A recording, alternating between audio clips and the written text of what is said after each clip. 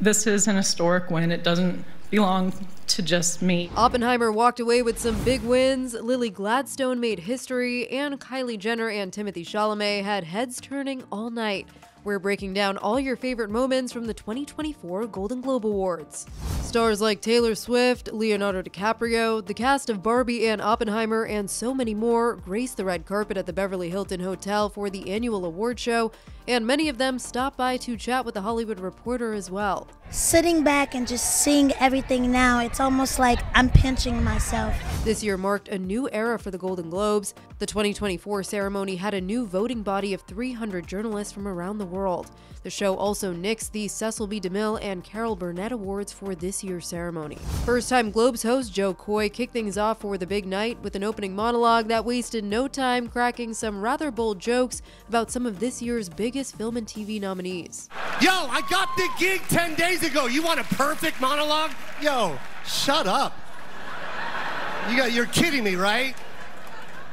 Slow down. I wrote some of these, and they're the ones you're laughing at. Look.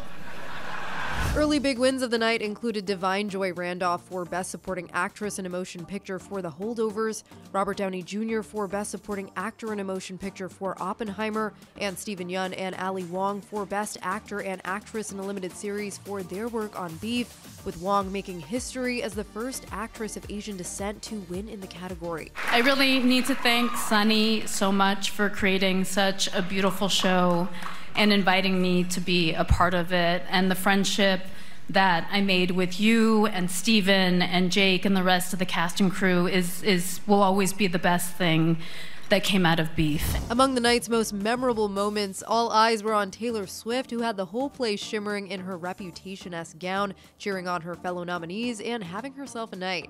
Swift went into the night nominated for this year's brand new category, Cinematic and Box Office Achievement. Big difference between the Golden Globes and the NFL. On the Golden Globes, we have fewer camera shots of Taylor Swift. I swear. There's just more to go to here.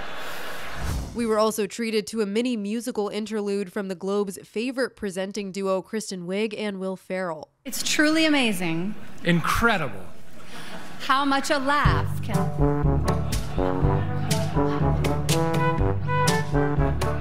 Elsewhere, some eagle-eyed viewers even spotted Kylie Jenner in attendance, who was seated with her rumored boyfriend, Timothée Chalamet. The Globes also did not shy away from addressing this past summer's dual actors and writers strike. To demonstrate the importance of writers and writing, we ask that this segment be written not by writers, but by studio executives. What is up, Shamik? Not much, Daniel. How are you, Haley? I am relatable. I enjoy the Golden Globes.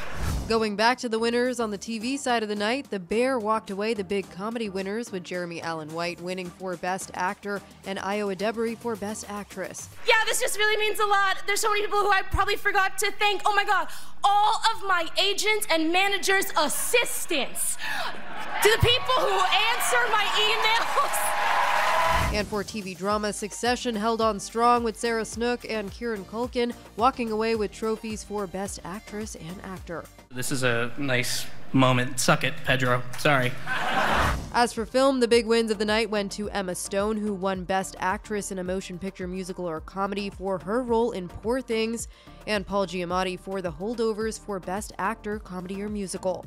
Cillian Murphy won Best Actor in a Motion Picture Drama for Oppenheimer, and Best Actress Drama was given to Lily Gladstone for Killers of the Flower Moon, who made history as the first Indigenous person to win the award. I just spoke a bit of Blackfeet language, the beautiful community nation that raised me, that encouraged me to keep going, keep doing this, here with my mom.